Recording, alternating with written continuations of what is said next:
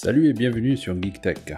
Aujourd'hui, je vous apporte le Ugreen T3, des écouteurs Bluetooth sans fil à haute écoute, mais qui restent certainement dans la catégorie budgétaire des écouteurs générales. Et bien que Ugreen ne soit pas une marque très connue, on trouve différents produits Ugreen que j'ai personnellement utilisés au fil des ans, qui ont généralement été assez bons. Donc j'étais assez intéressé quand ils ont dit qu'ils voulaient m'envoyer ces T3 pour jeter un coup d'œil. Alors, découvrons à quel point ils sont bons. Pour commencer, on va jeter un œil au design. Ils sont disponibles en noir et blanc. Comme vous pouvez le voir, nous avons 3 lumières à l'avant. Je pense qu'il clignote essentiellement à gauche et celui de droite clignotera lorsqu'il est en chargement via l'USB-C. Vous verrez les 3 clignoter, vous donnant une indication de la charge de la batterie. Niveau écouteurs, je pensais qu'ils étaient assez gros, mais en fait, quand vous les mettez côte à côte, je dirais juste parce qu'ils sont en quelque sorte lents. Quoique, ils ne sont pas si différents des autres écouteurs sur le marché, donc la conception de ceux-ci, ils sont en version tige, un peu comme les AirPods d'Apple. Je peux vous dire qu'ils sont très confortables tant qu'ils sont bien ajustés, sans oublier qu'ils sont très légers. Côté étui, ils restent de taille raisonnable.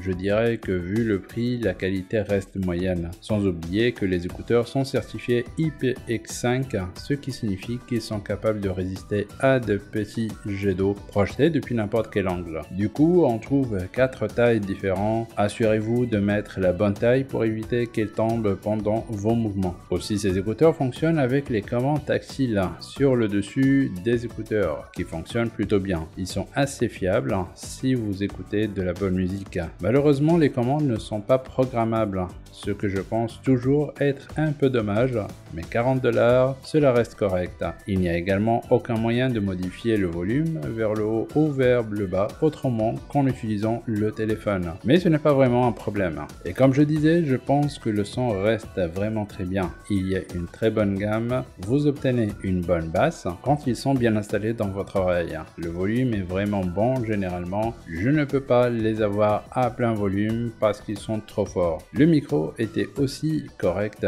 J'en ai fait quelques appels et je n'ai pas eu de problème sur ce point. Au niveau de la batterie, je les ai utilisés pendant 2h30, ce qui correspondrait à la durée de vie de la batterie de 7 heures revendiquée qu'ils disent sur le site officiel, et une charge d'une valeur de 24 heures d'utilisation totale, y compris l'utilisation de l'étui de recharge. Il n'y a rien que j'ai vu jusqu'à présent qui me ferait penser que ce n'est pas le cas. Donc je pense qu'ils sont assez bons. Ces écouteurs intra-auriculaires sont simples, sans bruit et avec une bonne qualité sonore. Les contrôles fonctionnent, donc si vous aimez la conception de la tige, je dirais qu'ils sont vraiment très bien pour 40 $. Je ne pense pas que vous puissiez vous tromper si vous dites que les écouteurs sans fil Ugreen HiTune T3 sont à un très bon prix. Pour la suite, rendez-vous sur la description pour avoir le lien du produit. Faites-moi part de vos réflexions dans les commentaires ci-dessous.